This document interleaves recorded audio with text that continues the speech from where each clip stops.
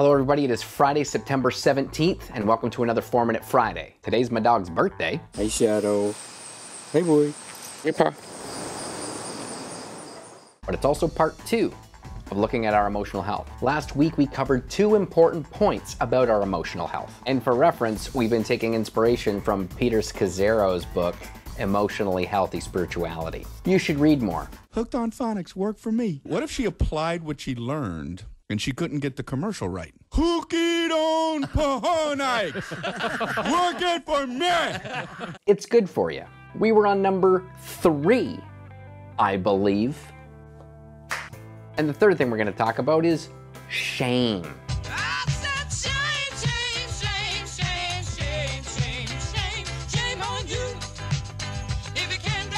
We aren't meant to cover up our brokenness, weakness, or failures. If you're a human being, and I'm assuming you all are, then you have flaws. Here's an excerpt from Peter's book. It says this: the pressure to present an image of ourselves as strong and spiritually together hovers over most of us. We feel guilty for not measuring up, for not making the grade. We forget that not one of us is perfect and that we are all sinners. We need to understand that all humanity is weak and vulnerable and dependent on God. There are no exceptions to this rule. We can pretend that our favorite golfer didn't commit adultery, that our favorite preacher didn't throw out the Old Testament, that Michael Jordan is good at baseball, that the Queen doesn't pass gas, probably smells wonderful. But there are flaws and imperfections in us all. Shame is not of God. When Isaiah was called by God to reach his people, he was ashamed of his past, of the things that he said, the things that he did, and the lifestyle he led. But God gave him a vision where Isaiah stood in the throne room of God. Fire and smoke were everywhere. Isaiah was scared and ashamed. An angel appeared and touched his lips. Your guilt is taken away and your sin atoned for.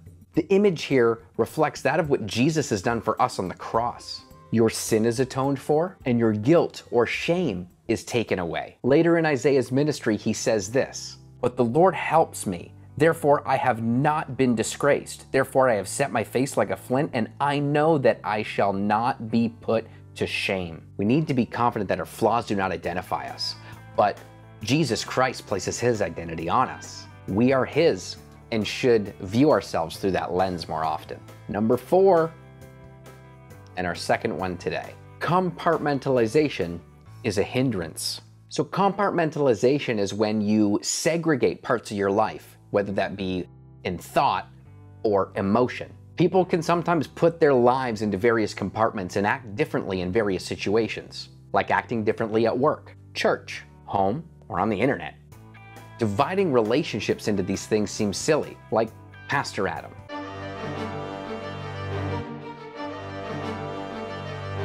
Husband Adam, love you. Couldn't find flowers. I'm sorry. Friend Adam.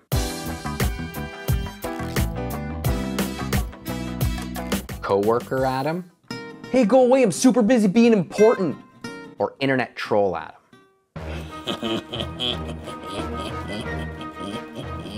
Doing this represents a lack of personal integrity, but many of us do it. Why? Well, the reason is self-preservation. We want to be calm, cool, and collected and have other people view us in that way. So we often bury our feelings. Some people just want to portray a specific image of themselves to the world around them, something more acceptable, something to be worshipped. They hide their true nature in order to feel less vulnerable in this world. And this is the opposite of God's plan for your life. Let's lightning round this thing with some scriptures. Proverbs 3:6. In all your ways submit to him, and he will make your path straight. 1 Corinthians 10:31. So whether you eat or drink or whatever you do, do it all for the glory of God. Matthew 6:16. In the same way, let your light shine before others, that they may see your good deeds and glorify your Father in heaven. We should be spiritually mature and not divide ourselves into compartments like secular and sacred, else we are hiding parts of our heart from God. Listen, none of this is meant to give you anxiety. In fact, I hope it's a stress reliever so that you understand you can be your true self, genuine before God. You were created to be you, and God loves you. Emotional health begins and ends with understanding that your genuine self is good enough. I hope you learned something today, and we'll catch you next week again for our next 4-Minute Friday. My mic wasn't on. What? Anyways, I fixed it. Peter Scazzero, Peter Scazzero, because of course he had that weird name. We've been taking inspiration from Peter.